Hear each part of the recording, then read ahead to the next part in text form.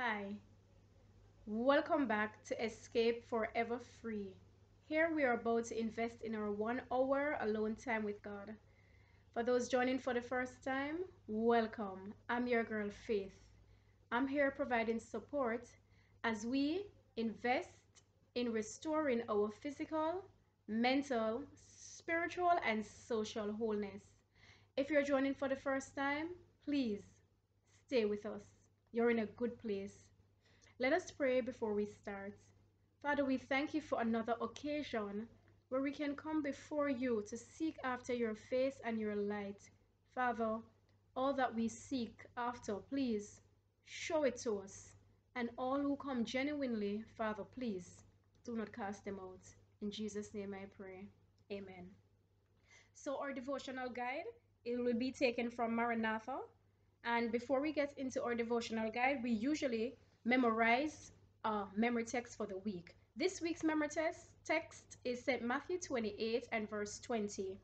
And it says, let us recite it. Teaching them to observe all things whatsoever I have commanded you, and lo, I am with you always, even unto the end of the world. St. Matthew 28 verse 20.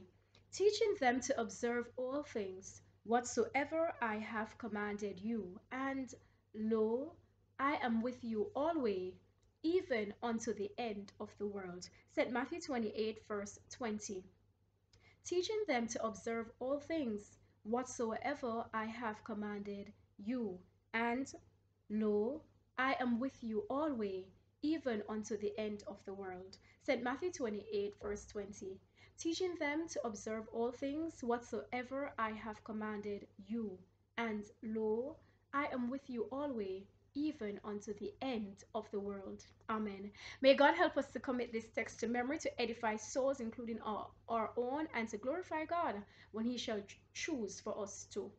We thank you for joining us again, and let's go now into the devotional. The devotional is entitled this morning, Sure Foundation. Sure Foundation. And the key text supporting this morning's devotion is 2 Timothy 2 verse 19. It reads, Nevertheless, the foundation of God standeth sure, having this seal, the Lord knoweth them that are his, and let every one that nameth the name of Christ depart from iniquity. Amen. Sure foundation. The Lord will have a people as true as steel, and with faith as firm as granite rock. They are to be his witness in the world, his instrumentalities to do a special, a glorious work in the day of his preparation. Ministers who have preached the truth with all zeal and earnestness may apostatize and join the ranks of our enemies. But does this turn the truth of God into a lie? No.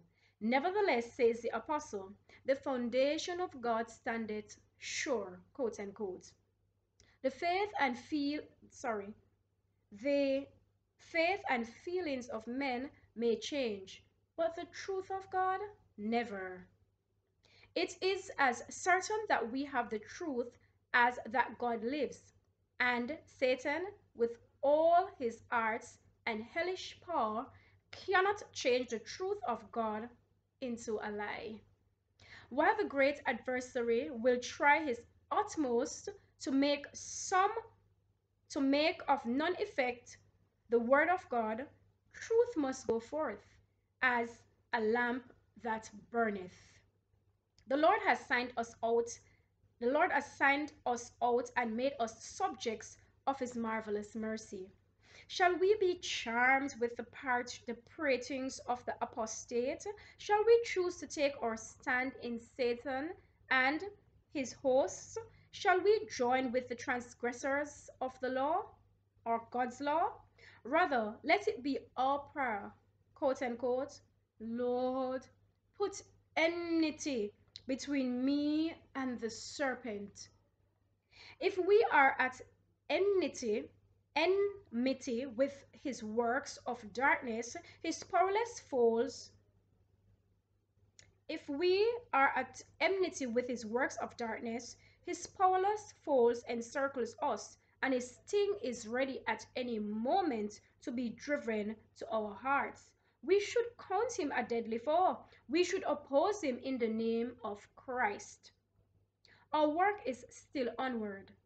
Let all who name the name of Christ clothe themselves with the armor of righteousness. The time has come when we must know for ourselves why we believe as we do. Let us lay up for ourselves a good foundation against the time to come, that we may lay hold on eternal life. We must labor not in our own strength, but in the strength of our risen Lord. What will we do and dare for Jesus? Amen. Sure foundation. This devotional challenges us to think about our journey with God and what it is that is our motivation in it. Why have we come, or why are we interested? Why do we seek? Why is it that we are claiming and professing to be Christians? What is our motivation? What has brought us to this place? What are we standing on? If our foundation is not sure, then as the troublous times come and heighten and gets into its climax, we will be shaken out. We will not make it. We must have a sure foundation that rests upon the love of Jesus Christ. Only through the love of God can we truly come to him and become grounded. This morning, in this devotion, I want to encourage you to seek and search after this sure foundation, which in my interpretation, according to the scripture, is the love of God. I pray, truly, honestly, earnestly pray that you will find it. Let us go to our meditational hymn to take us out of this segment of your 1 hour alone time with God. Of course, you will continue without me. I will sing number 248. Oh, how I love Jesus. There is a name I love to hear, I love to sing its worth.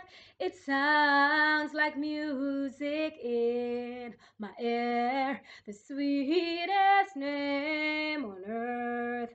Oh, oh, how I love Jesus. No, how I love Jesus. Oh, how I love Jesus, because he first loved me. It tells me of a Savior's love, who died to set me free. It tells me of a Savior's blood, the sinner's perfect plea. And oh, how I love Jesus. Oh, how I love Jesus. Oh, how I love Jesus, because he first loved me. It tells of it tells of one whose loving heart can feel my deepest woe. It tells when its sorrow bears a part that none can bear below. Oh, oh, how I love Jesus. Oh, oh, how I love Jesus. Oh, how I love Jesus, because he first loved me. Do you love Jesus? This is your sure foundation that Jesus loves you and gave his life to die for you, and that you, catching a glimpse, even a glimpse of that love, comes to love him too. Let us pray. Almighty God, Almighty, thank you for being our God, our friend. God who sent your only begotten Son, Jesus Christ, our Lord, to sacrifice for us so we can again receive eternal life. Hallowed be your name.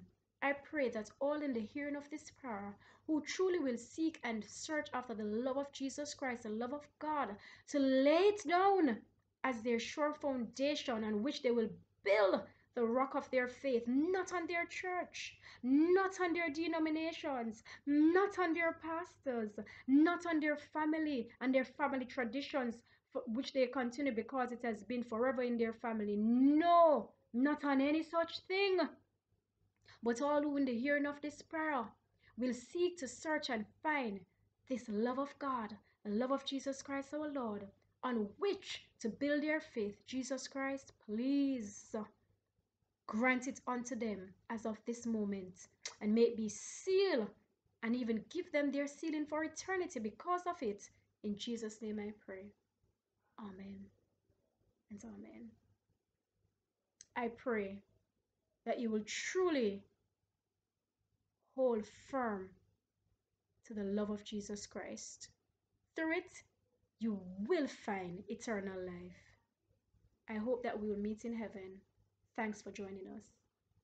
Let the words of our mouths and the meditation of our hearts be acceptable in thy sight, O Lord, our strength and our Redeemer.